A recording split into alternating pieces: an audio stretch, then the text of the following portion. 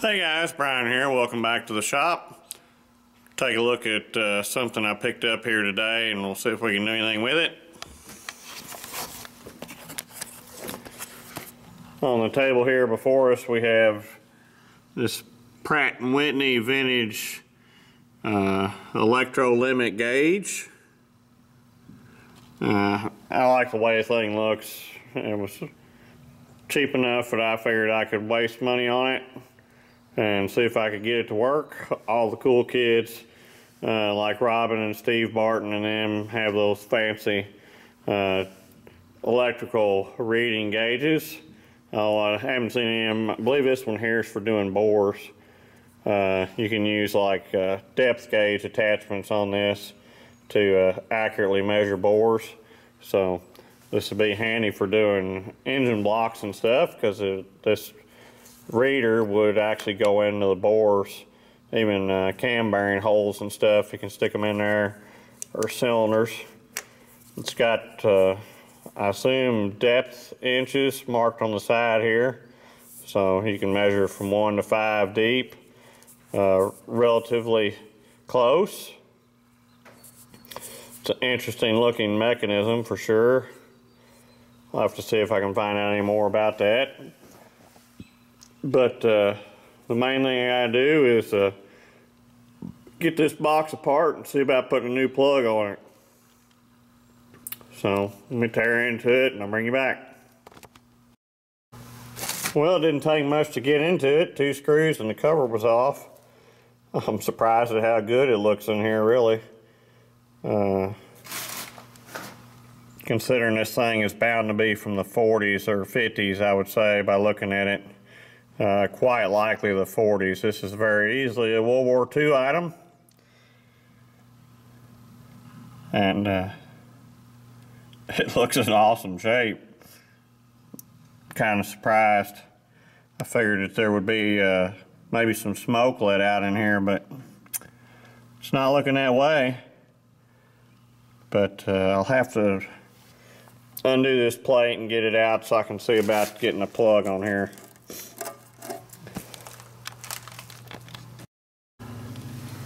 Check that out, 1940s twisted pair. I don't know what point that really became commonplace in electronics, but there's some early version, I'm probably sure. Well, I guess we're ready to see if I let the smoke out or if my wiring job's a success. So, I don't think this thing had an on switch, so I guess just plug it up.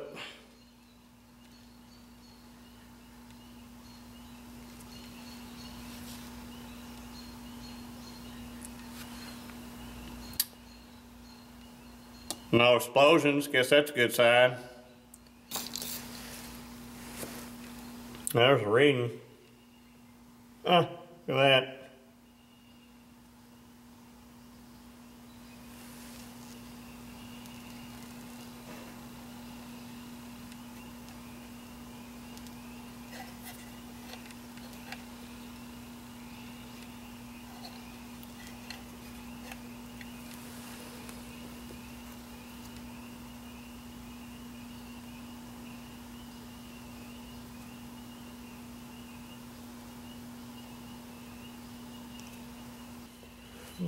Looks like it works. No doubt it needs calibrated, but I'll have to get some rings to do that with. You can adjust the magnitude so that your tense reads right.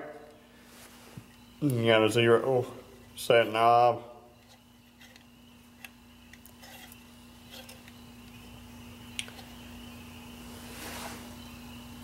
Pretty sweet. Well, now I've seen this has worked, I can go ahead and start putting it back together the way that it belongs. So I've got a power cord here. Start running it through the grommet.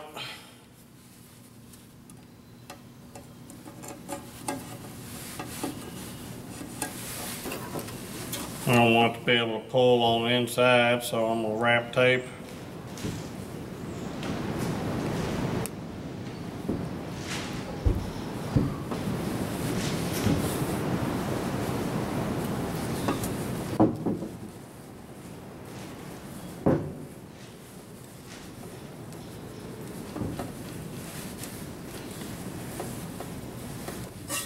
It'll be good where they won't pull back through.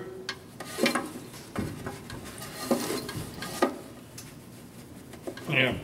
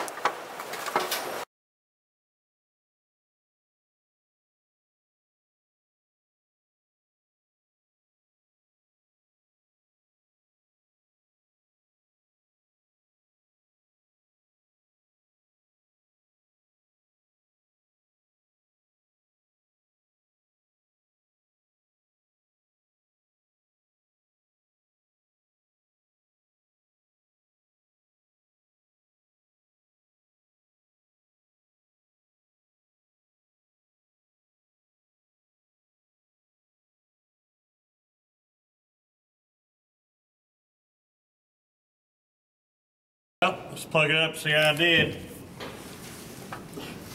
Hopefully no smoke comes out.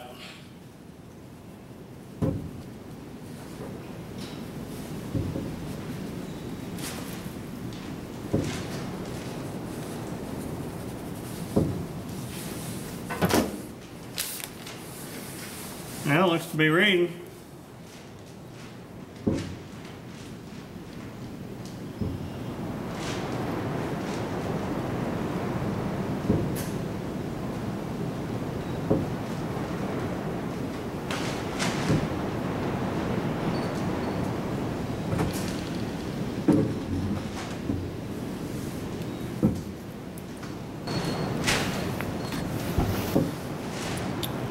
I don't have any reading gauges to test this with, so I figure why can't I just use a micrometer, and I'll try and crank in a thousandths and see if it reads a thousandths, or if I need to adjust this gain up or down or whatever to get it to read right. So see if this thing's even usable or if it reads in some unknown units. 5.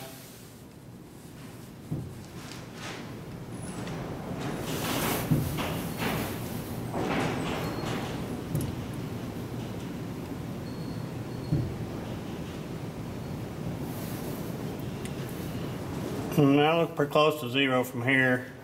Maybe a little off from the side y'all are on, but so let me dial in. Let's just go ahead and go 5 thou.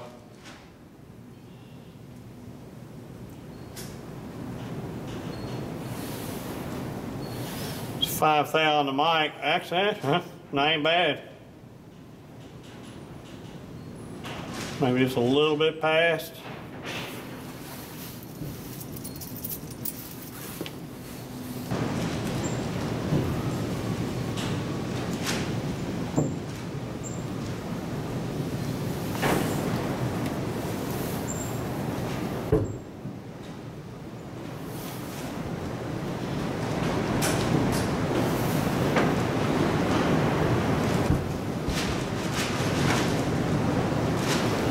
Okay, so right there I'm on 5, which reads 4.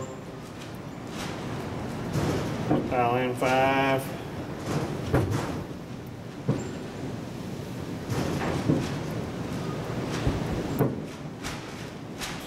-1, so that's reading right. 5 more.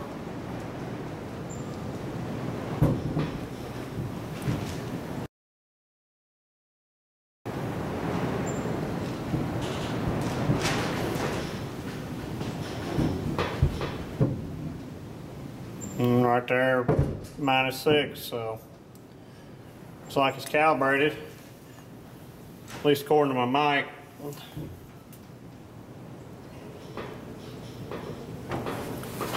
Divisions are coming up as 1,000, so rather than a tenth. I don't know why that is. It's got to do with this gauge or something in the box.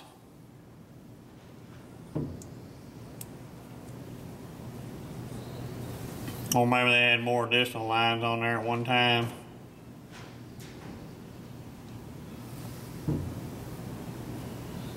Tell you a little what this thing can be used for. Got this engine block sitting here, and this cam bore happens to be about the right size for the anvil that's set up on this. So I got it set, put it up in the bore.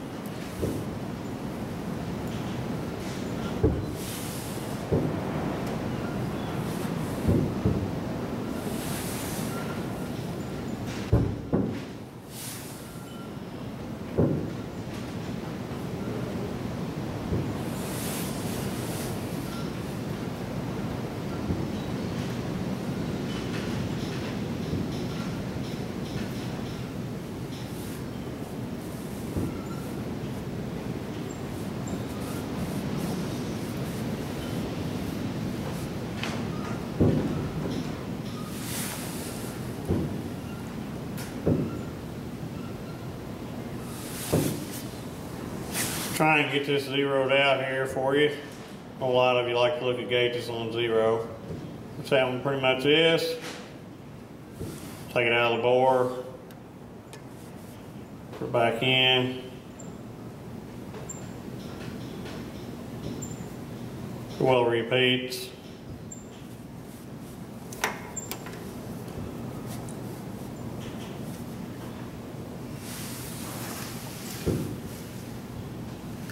Just under 3 inches of bore there, depth I can measure.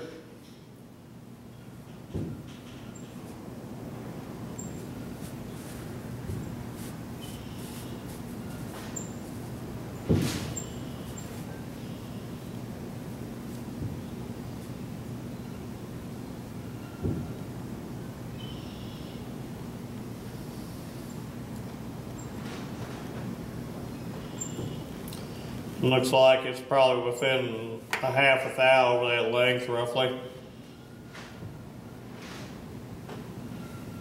In that direction, let's check it sideways.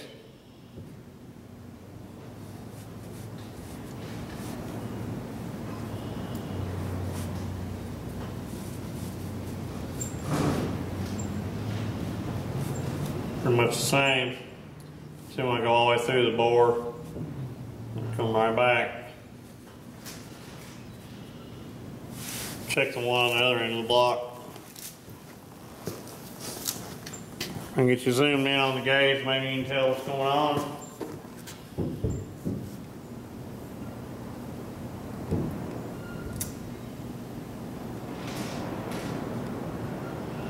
So it's measuring right about the same. Maybe a half thou under.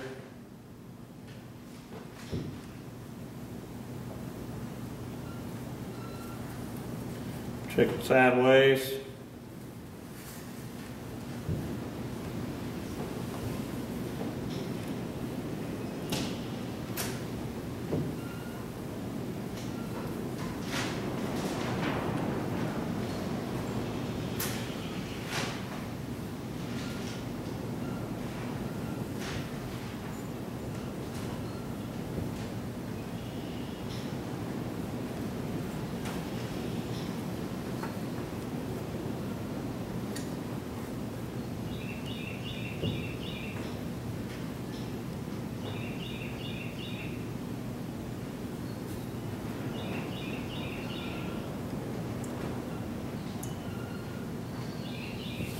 We're about the same, but it's Well, I think it's going to prove to be quite the handy measuring tool to add to the arsenal. Measuring internal bores is some of the more difficult stuff to do accurately in the machining world, and this I think will definitely be able to help that out. It's nice being able to play in the bore to find your low number and see it on the gauge real time versus using snap gauges. It's just a one-shot deal, and you do it as many times as you can and try and average it out to determine what it is. But this looks like it works pretty good as far as checking that stuff. So you'll be able to see this in probably some future videos. And then I'm tickled to death that looks like all it took to get it going was a power cord. I'd love to have the anvil set that's made for this tool, but to do the different lengths and everything, but I might just have to make that stuff myself, or maybe some of the depth gauge stuff I've got will fit and work for the same process. We'll just have to see as it goes along. Thanks for watching, thanks for subscribing, I'll catch you later. If you heard a lot of noise in there while I was filming, this is why. We're having another one of those crazy winds.